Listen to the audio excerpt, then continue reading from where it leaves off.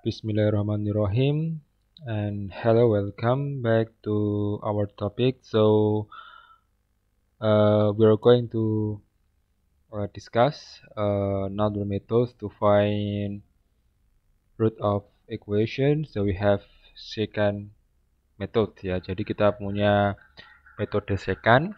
And now let's take a look what secant method is. So method secant is a combination. Yeah, so we have combination between Newton method and also regular Fresh method, and also we don't have to find the value of function fx and xn, yeah, so we don't have to use this.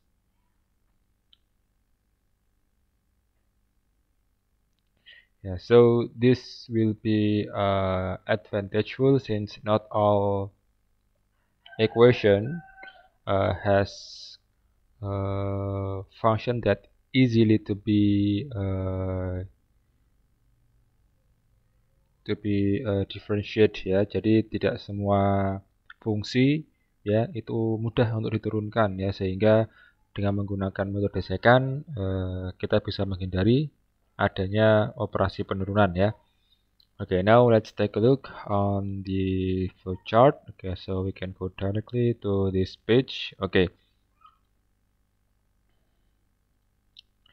Okay, this is the flowchart of secant method ya. Ini adalah diagram alir ya, diagram pola pikir dalam kita menggunakan metode secant ya. Nah, okay, now firstly we have to decide value of two x's ya. We have to find the value of x0 and also x1 ya. Okay, and the value of this axis are depend on you, so you can just randomly choose yeah, x0 and also x1. And after that we put each of the axes into the function ya. Jadi sudah ditentukan x0 nya berapa, x1 nya berapa, nanti langsung dimasukkan nilainya masing-masing ya. Ada fx0 dan fx1. Okay, and after that we try to find the value of x2 yeah, by putting the x1 minus function of x1 yeah, times x1 minus x2 divided function of x1 minus function of xo yeah, or x0 yeah. So I think it's easy. And then after we found the value of x2, we put it the function, so we get the value of fx2. And as usual, if the value of fx2 still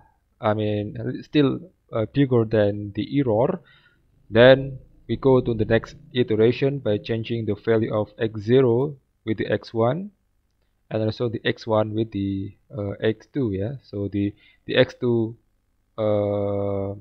yeah, so this will be fx1 and this will be fx2 and this will be x3.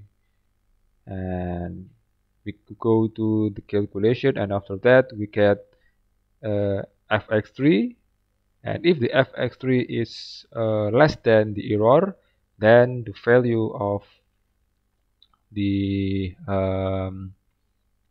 root of the equation is the last x yeah. It can be x3, it can be x4, 5, etc. yeah. As long as the value of function of the x's is less than or equal to error, then it must be the root of the equation ya. Jadi kalau nilai x-nya ya entah x2, 3, 4, 5 ya, ketika itu dimasukkan ke fungsinya dan ternyata kok lebih kecil dari errornya ya, maka x-nya adalah akar daripada persamaan tersebut ya. Okay, now after this we are going to apply the flowchart into an example, but I think I will do it in the next video. Okay, so thanks for your attention. See you on the next video.